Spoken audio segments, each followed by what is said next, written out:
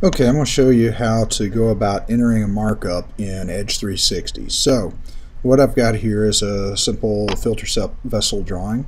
First thing I'm going to do to mark this up is I'm going to right click and I'm going to say open in DWF application. What that does is it downloads a local copy of this drawing and it opens it up in the full Autodesk Design Review tool.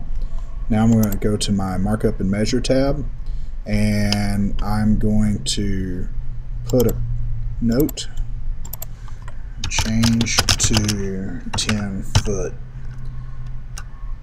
seam to seam. Okay, so just a simple mark there.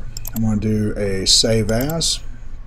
I'm going to save it on my desktop where I can find it easy, and I'm going to call this 1, 2, 3, 4, 5, 6 just so I can get to it quickly. Now then I'm going to close. Now back in the original Edge 360 website, I'm going to now right click on the file name over in the file browser. I'm going to say add tracks item, choose type. It's going to be a markup. It's going to be urgent. I need it by Friday, and revise shell length.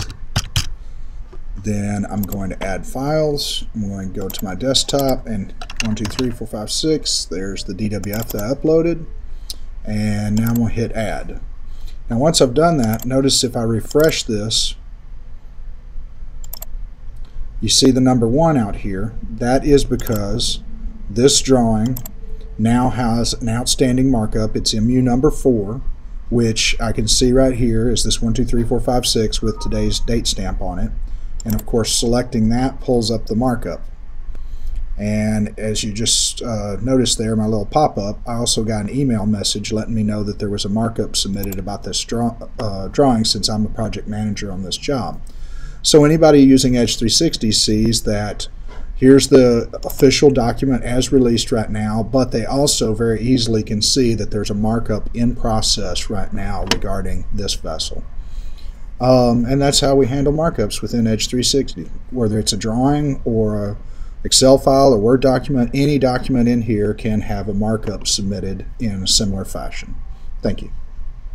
Please contact us at info@image-ces.com or call us at 281-829-4101. Thank you for watching.